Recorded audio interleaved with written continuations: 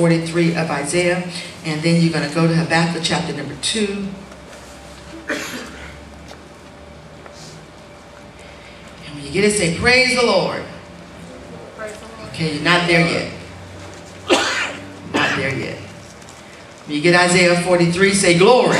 Glory. Not enough glory in the room. You're not there yet. All right? You're still on your way.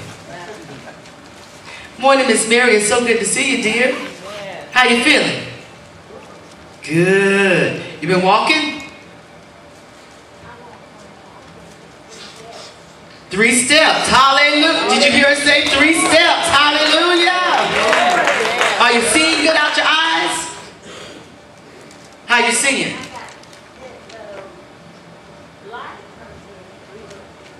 All right. The light comes in and it works. Hallelujah. Amen. As you're at Isaiah 43, I'll just look at Isaiah 42 and 9 and read that, and then we'll turn to Isaiah 43. Isaiah 42 and 9 declares, the former things have come to pass, and new things I declare. Before they spring forth, I tell you of them. Isaiah 43, the whole chapter is so good. I can't preach the whole chapter this morning. I got to stay within the context of my text.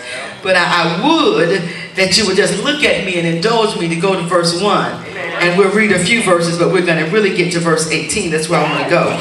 43 and 1. But now thus saith the Lord who created you, O Jacob, the one who formed you. Who's talking? God. The one that made you, that knows everything about you there is to know. He says, fear not, for I have redeemed you. I have called you by your name, and you are mine. He's the God that knows you in a personal and intimate way. Don't get confused. He's not thinking that you're that other Johnny, that you're that other Mary, that you're that other Sally. He knows you by name and by heart. And when he wants to speak to you, he speaks to you about you where you are. And I love it because he says, not only do I know you by your name, but you've been called by mine. That means you belong to him. Verse number 2 is a standing promise that when you go through the waters, you won't drown. The rivers won't take you out. The fire won't consume you. Hallelujah. About to get happy already in my soul. That's a promise to us that no matter what our conditions are, conditions will not destroy purpose in our lives, because purpose is greater than conditions. That's right. Can I say it again? Amen. Your purpose is greater than your in-between season not having a paycheck. Your purpose is greater than the relationship that just ended. Your purpose is greater than your broken heart. Your purpose in God is greater in your life than the job folk acting foolish. Purpose in you is good enough and great enough that no matter what is happening around you, and even though it's happening to you, it can never consume you. Amen. Because God says, you're mine. You've been redeemed for purpose. Verse number 18. The Lord is still talking. He's saying, do not remember the former things. 42 and 9 says the former things have already happened. So stop going back, reliving and repeating what was. Do not remember the former things, neither consider the things of old. Behold, I will do. Can you say prophesy to me, Lord? Behold, I will do a new thing. Now which shall spring forth. That means break forth suddenly. Shall you not know it? And then he goes on to describe specifically the new thing that he chooses to do. And he makes a promise that he will do it for the people that he has formed. He will make streams in the desert and a way in the wilderness. But it has not yet come to pass. At the preaching of Isaiah and the prophesying of Isaiah is not yet manifested. But God has declared it. And why does he tell you beforehand? I love it because the scripture in verses above it, in verse 12 says, I want you to know as I proclaim my word to you that I am God and you are called to be my witnesses. So for the thought this morning, in agreement with what we've been preaching for the month, I want you to say, picture this, see it, like God says it. Picture this. See it like God says it. He declares to the people of God, I'm going to do something new. And it's going to happen quickly and suddenly. But I want you to know, because when I do it, you will be my witnesses to declare how God I am. But you cannot declare it based on what has been. Because if it's a new thing, it's not the same old thing that you've already experienced. So if it's a new thing, I need you to understand, don't look for the same old, same old. He said, don't expect the former. That's what I mean when I tell you got to prophesy. You got to speak to what is, what thus said the Lord, until what is becomes what God says it is. But in order for you to have that kind of vision and perception, to see it that way, you got to say it and create the picture of words that God has declared. In the scripture in Proverbs chapter 20, the Bible says that the seeing eye and the hearing ear are both a gift from the Lord. What that means is, according to Mark chapter 4, that people have eyes and really don't see. That's right. They have ears and really don't hear. So then what's the gift that comes from God? Because everybody don't have eyes that see and ears that hear. It's a spiritual insight. As a matter of fact, the scripture teaches us in Habakkuk chapter 2 that the just shall live by his faith. But the faith of the just is this way. We don't see what we see in the arena of the natural. We see what we hear. So, in other words, for the believer, our organ of sight are not the eyes. Okay. For the believer, our organ of sight are our hearing ears. You got to see what he is saying. You got to hear what he is saying for you to see what he is saying. All right. It's not that deep. It really isn't that deep. It's not that deep. It's not that deep. Okay, let me say it like this so you can see what I'm saying. Right. Have you ever been driving trying to find an address? Passing a street, looking for the street, looking for the numbers on the buildings. And before you start looking expectantly to see what you need to see, there was some noise in the background. So in order for you to see what you need to see, you simply turn down the radio. That's right. Or if somebody is talking to you, you tell them, don't talk to me now because I'm trying to see. Yeah, I'm trying to see. But if you hear something, it affects how you see something.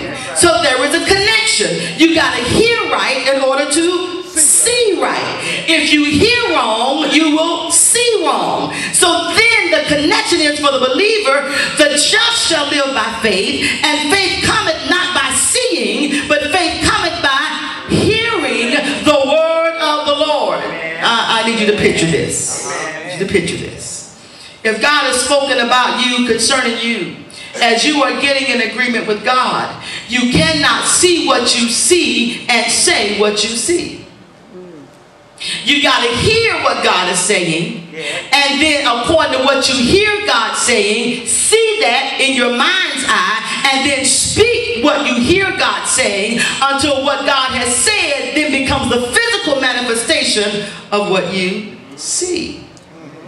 Did I confuse anybody? I want to make it real clear. Habakkuk chapter 2. Here is the prophet of God. What he sees around him is a mess. Somebody say a hot mess. It's not good. He sees the lawless advancing. He sees the wicked prospering. He sees people doing whatever they want to do and look like nothing's happening. He sees the righteous suffering. He sees people that have been waiting on God fainting by the wayside.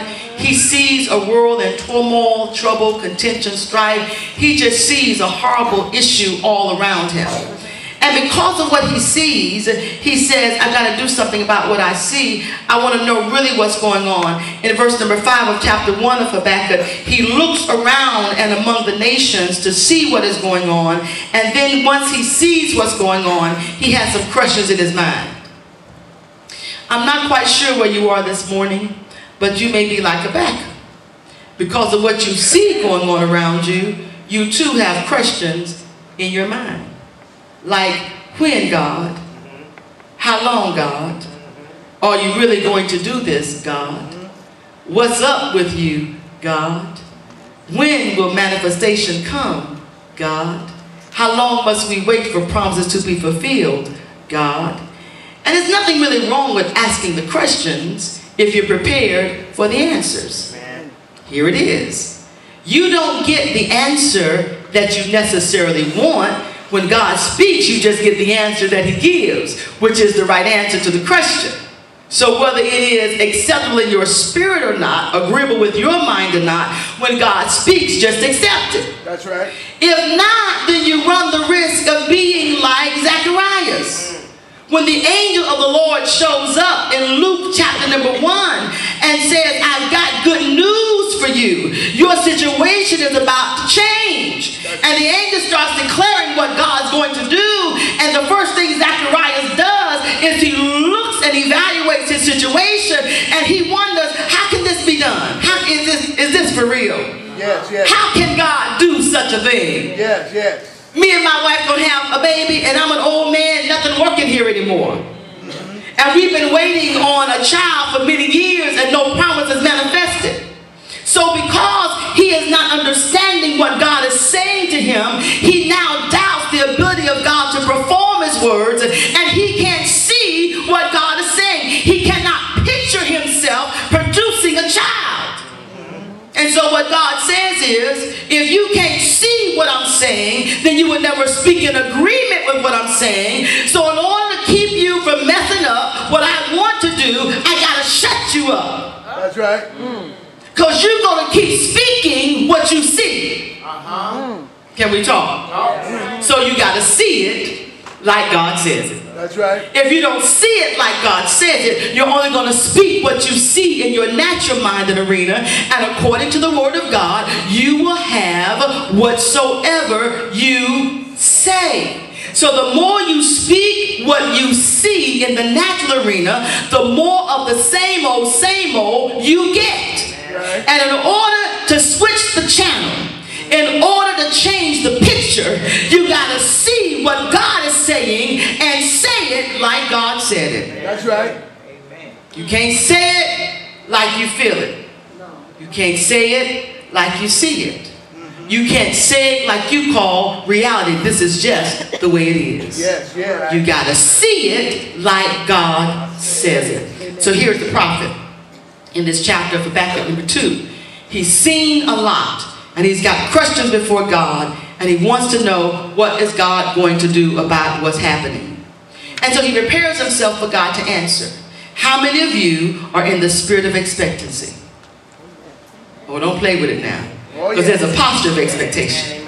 Hallelujah. Yes, yes, yes. If you really think God is going to say something, give something, do something, then you got to position yourself to receive. That's right. Now, most of us, our receiving position is this. That's right. Hand out. But when you are prophetic, and I want to know, are there any prophets in the house? I gave y'all prophet's license 2 weeks ago. Any prophets in the house? Prophesy, prophesy, prophesy, all right? When you are prophetic, then your prophetic position of expectation is not the same as everybody else's. The natural man's position of expectation is hands out. Yes, yes. But the person who is prophetic has a different posture. And so I'm going to show you what the posture is of the one who's expecting God to say something so you can see something, so you can say something and have what you say. Let's go then. Go ahead. Chapter number 2.